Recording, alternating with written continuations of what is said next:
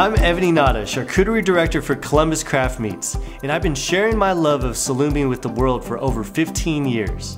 I'm dedicated to making charcuterie fun for everyone.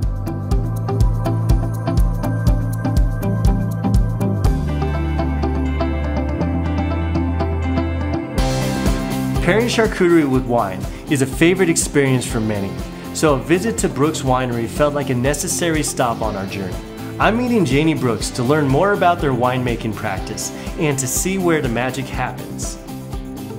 Evan, it's so nice to welcome you to Brooks. Thank you so much for having me here. Welcome to the Willamette Valley. I'm so excited to be here. This is a beautiful, gorgeous view right now. And the vineyards out here, these are all your property. Yeah, so this is our estate vineyard, and one of the oldest vineyards in the Willamette Valley. It was planted in 1973. Wow. So we're actually this year celebrating our 25th year making wine and our 50th year of growing vines. That's amazing. And the inside, this is where all the tasting happens. You have all the private events. Yeah, we built this in 2014, really focused on it being a community gathering place. Okay. But we really like to just welcome people, have it be comfortable. But the barrel wall really tells the story of our winery. It was founded by my brother back in 1998, and he ended up passing away unexpectedly at the age of 38. And I got to his house the night that he passed away, and I was sat down by 12 winemakers who all said he was doing amazing things here, and they really wanted to keep the brand going for at least another year. So they offered to take all our fruit and make the wine for free.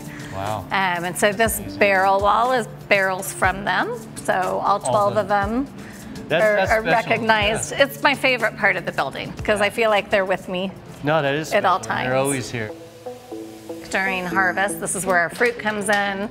This is where all our fermentation happens. You can already smell it too. Smells like beautiful wine. Aroma. Hey. This is Chris.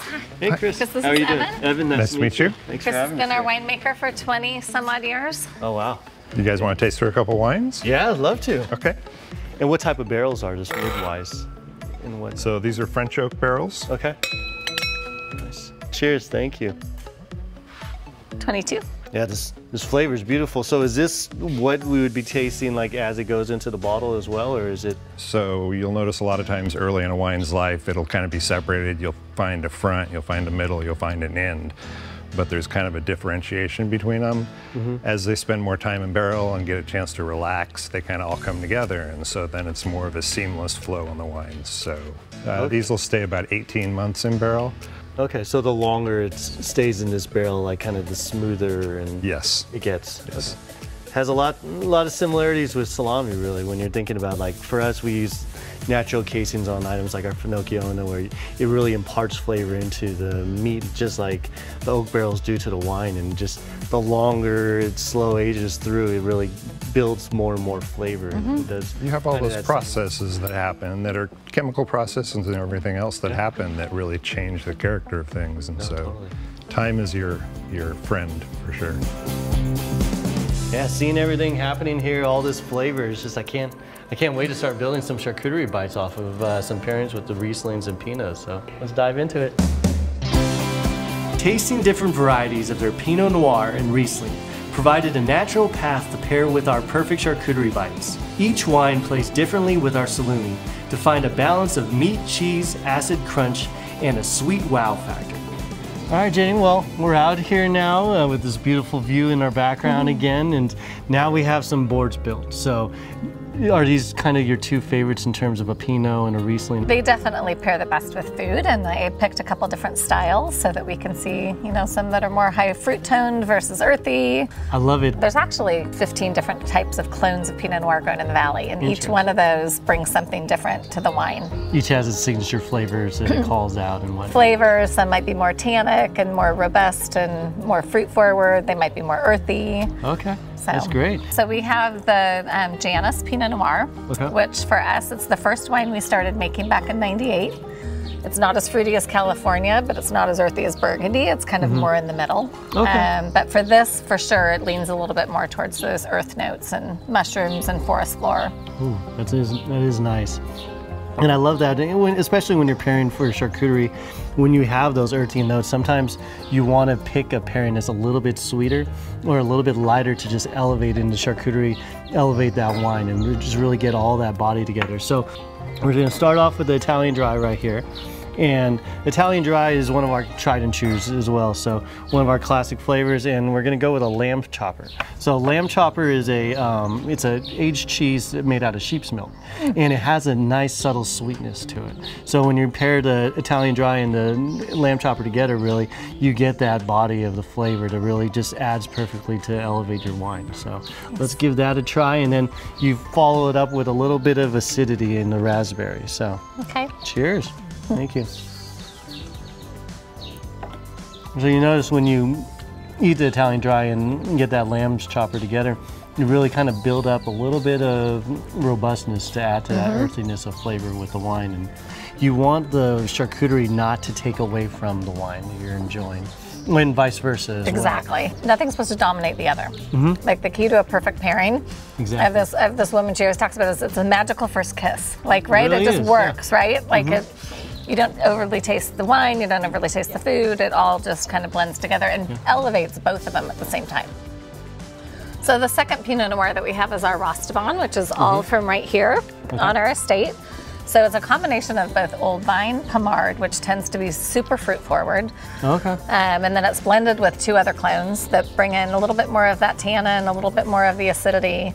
But it's a bigger wine. So it's going to stand up a little bit more to a little bit more flavor profile. For something a little bit bolder, that has a little bit more body, I wanted to pair it with the Finocchione that we make. So our Finocchione has a whole bunch of body in it. As it slow ages, it really just continues to build and build in the flavor, and wild fennel is in there too. So you're getting that full fennel flavor in that Finocchione to just pair it kind of perfectly with the Pinot that we have here.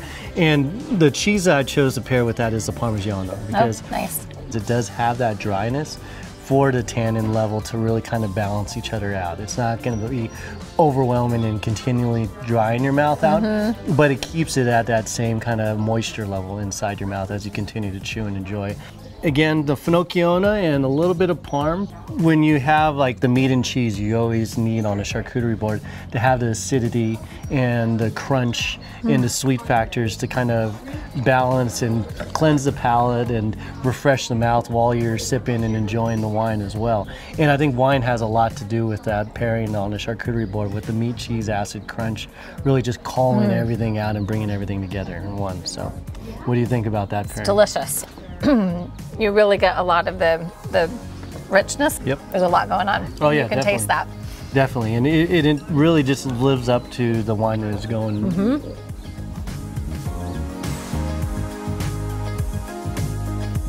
Hey Jane, these are the Rieslings right here. Beautiful bottles. Yeah, so Riesling is one of the most versatile grapes that you can make from wine. So you can make it in styles from dry to sweet, all the way to dessert. There's very few other grape varietals you can do that with, but because it's so versatile, it gets very misunderstood. So we're gonna have both a dry that you have now in the Ara, and then an off dry. Okay, I love the dryness of that too. Yeah, and you feel on the sides of your tongue, Oh yeah. that tingling, that's acid. Okay. So, and how your palate's clean, right, after you drink it? Yeah, just like the olives and the berries play a role on a charcuterie board with the acidity, I think it does the same thing here where it cleanses that palate completely, so it's beautiful. So what we have to start off, we're gonna have a, this is gonna be a Calabrese salami, so, and I'm gonna give you this knife so you can cut a little bit of brie off of that. And the brie really is a great pairing for Riesling because it has that denseness and it has that creaminess involved. Sure. And what I do is I'll put a little bit of jam on there. Having jam that's not too sweet also is important when you're choosing the right jam for the charcuterie board. And have a little bit of a cracker there too. Nice. Yeah, I think bries and creamy cheese along with the salumi adds that sweet salty factor to the board that's just really great when you're trying to enjoy a Riesling.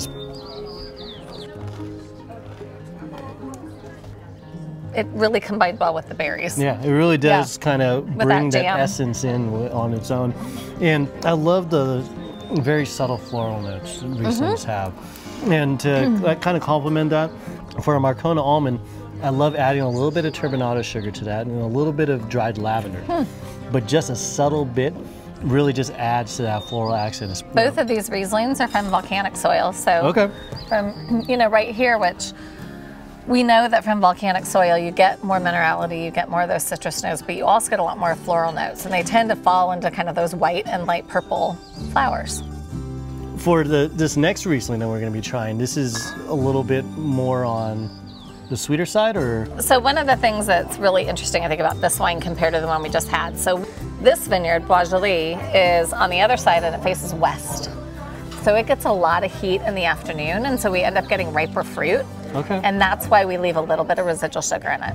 Okay. Like if we ended up making it completely dry, it would be really high alcohol, which we don't like either. Yeah, and I love the sweetness on this Riesling, and really choosing something that really calls that out and accentuates its importance. So what we did here is a little trick that I like using. So that same turbinado sugar I put on the Marcona almonds, I just sprinkled lightly over the top of our Humboldt fog cheese.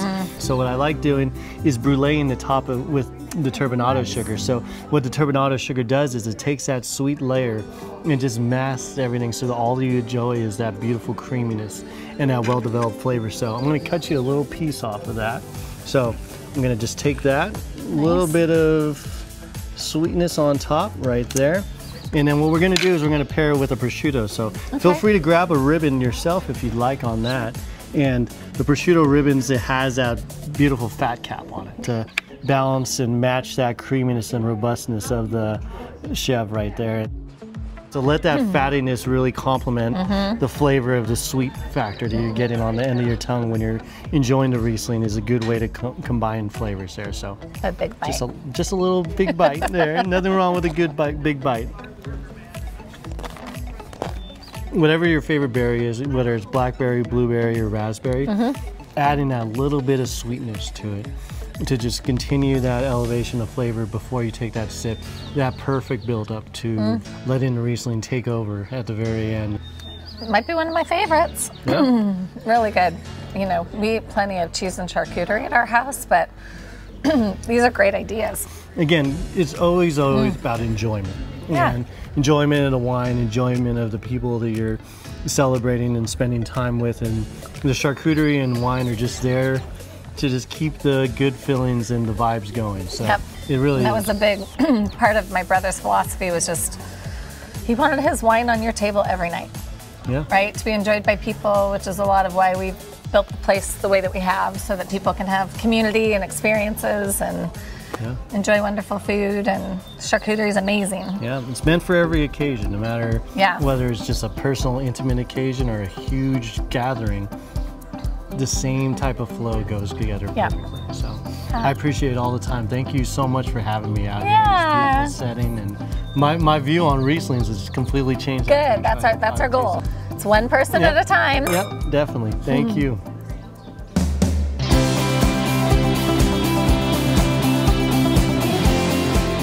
The magical first kiss that Janie describes is clear when you taste the right combination of flavors in any perfect charcuterie bite.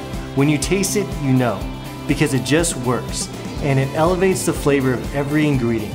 Janie carries forward an incredible legacy of biodynamic farming and winemaking, started by her brother Jimmy Brooks, and their commitment to producing high-quality craft beverages shines through in every glass.